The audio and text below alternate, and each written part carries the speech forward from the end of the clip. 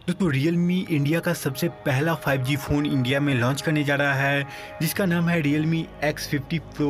और इस फ़ोन में आपको देखने को मिलेगा क्वालकॉम का Snapdragon 865 का प्रोसेसर। और ये फ़ोन 5G होने वाला है और इस फ़ोन में आपको डुअल सेल्फी कैमरा मिलने वाला है। तो चलिए दोस्तों, इस वीडियो में हम आप लोगों से बात कर लेते हैं Realme X50 Pro के बारे में।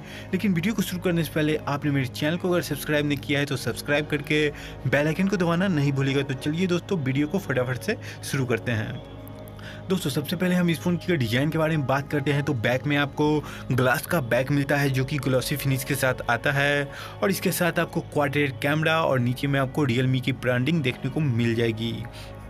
दोस्तों इसके बाद हम इस फ़ोन की डिस्प्ले के बारे में बात करते हैं। तो इस फ़ोन में आपको 6.75 इंचेस का full HD plus super AMOLED display लगा हुआ मिल जाता है, जो कि इन डिस्प्ले फिंगरप्रिंट स्कैनर के साथ आता है। और इसके साथ आपको dual punch hole selfie camera आपको देखने को मिल जाएगा।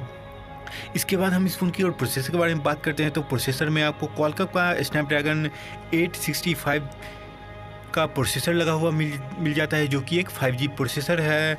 और इसके साथ इस फ़ोन की अगर रैम वेरिएंट के बारे में बात करते हैं तो इस फ़ोन में आपको 6 128 GB, 8 256 GB और 10 256 GB का रैम वेरिएंट के साथ ये फ़ोन आता है।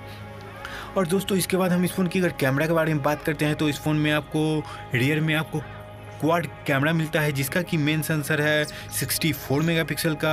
और इसमें सोनी का IMX 686 का सेंसर लगा हुआ मिल जाता है। और इसके साथ आपको 8 मेगापिक्सल का अल्ट्रा वाइड एंगल लेंस और 12 मेगापिक्सल का टेलीफोटो लेंस और 2 मेगापिक्सल का माइक्रो लेंस देखने को मिल जाएगा। दोस्तों इसके बाद हम इस फ़ोन की अगर सेल्फी कैमरा के बारे में बात करते हैं तो सेल्फी में आपको पंच होल कैमरा के साथ ये आता है, डुअल सेल्फी कैमरा के साथ, जिसमें कि आपको 32 मेगापिक्सल का मेन कैमरा है और 8 मेगापिक्सल का सेकेंडरी कैमरा इसमें आपको देखने को मिल जाएगा।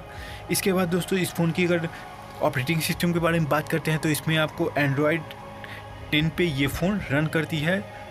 और इसके बाद हम इस फ़ोन की अगर बैटरी के बारे में बात करते हैं तो बैटरी में आपको 4500 mAh का बैटरी लगा हुआ मिल जाता है। और इसके साथ आपको 65 वाट का सुपर फास्ट चार्जिंग बॉक्स में आपको देखने को मिल जाएगा।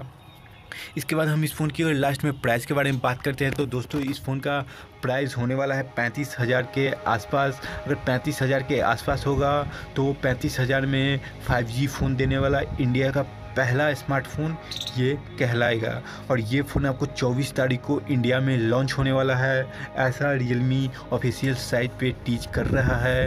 तो देखिए Realme 24 तारीख को इसके साथ क्या क्या फ़ीचर और क्या क्या चीज़ लाता है। तो दोस्तों बस वीडियो में इतना ही।